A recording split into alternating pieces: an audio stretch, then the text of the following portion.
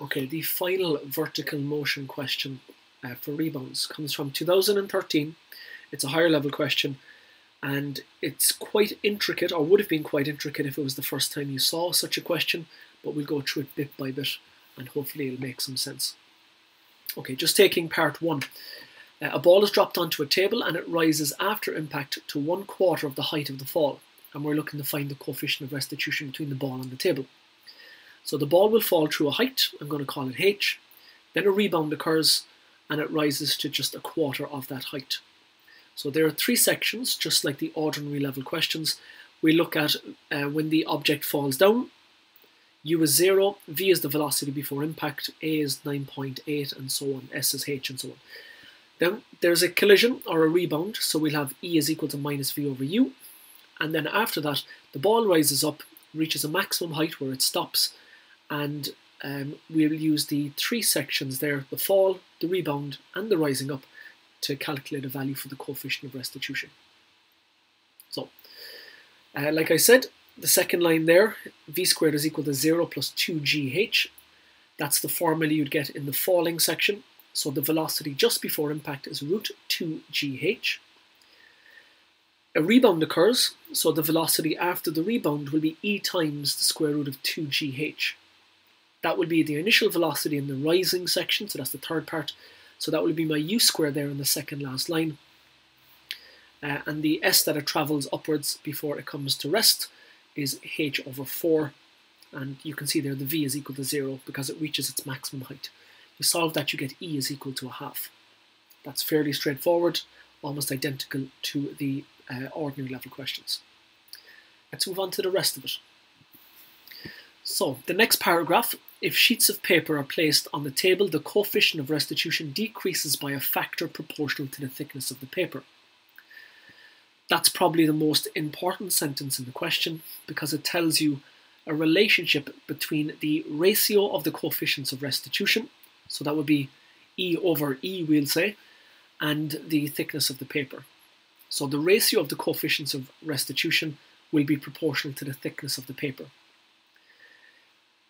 To go from a proportionality to an equation, we can say that the ratio of the coefficients of restitution are equal to a constant times the thickness of the paper, and we'll use that later.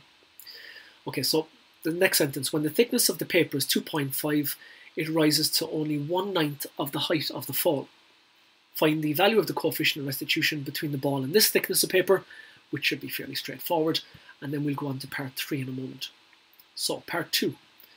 Ball falls through a height h, strikes the table, and there's a dotted line there representing the thick piece of paper, and rises to h over 9. If you apply everything we did in the first part, you'll get e is equal to 1/3. And that e there, I've called it e subscript 1, to say that there's a bit of paper between the ground and the ball bouncing. Okay, so what next? Well, to solve for part 3, we need to use the fact that the coefficient of restitution decreases by a factor proportional to the thickness of the paper. So the underlined section there.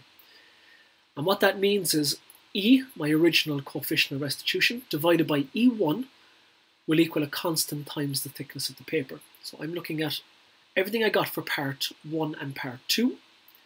The ratio of the two E's is proportional to the thickness.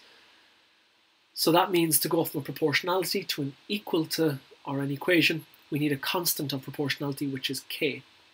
Now you can see there I've cross-multiplied by the E1, so I would have had E over E1 is equal to k times 2.5 cross-multiplied to give me that. I know what the E and the E1 are, so I'm applying that to the first part, which is 1/4 of the height of the fall, and the 1/9 of the fall, and if I do that, it gives me a constant of proportionality. Okay, so we're not there yet. For part 3, we're looking for what thickness of paper is required in order that the rebound will be 1/16 the height of the fall. So we need to get the coefficient of restitution in that case. It'll work out as 1/4, we'll see, and then we'll use the same formula. E is equal to k times the thickness multiplied by, I'm going to call it E2 for the second thickness of paper, for the coefficient of restitution related to the second thickness of paper. Alright, so in this case, ball falls through a height h, rebounds up to h over 16. Let's get the coefficient of restitution. same as in parts 1 and parts 2.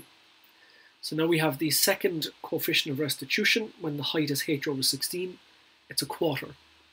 And if we use the same relationship we had previously, which is the ratio of the coefficients of restitution is proportional to the thickness of the paper. So we have this thing here. That was for part 2. The K value we know is 0.6, but the thickness is not 2.5. The thickness we're going to call x and solve for x. So I get the original coefficient of restitution without the piece of paper was a half. The constant was 0.6 multiplied by the thickness and multiplied by the coefficient of restitution for the 16th of the height of the fall. X then works out as 3.33.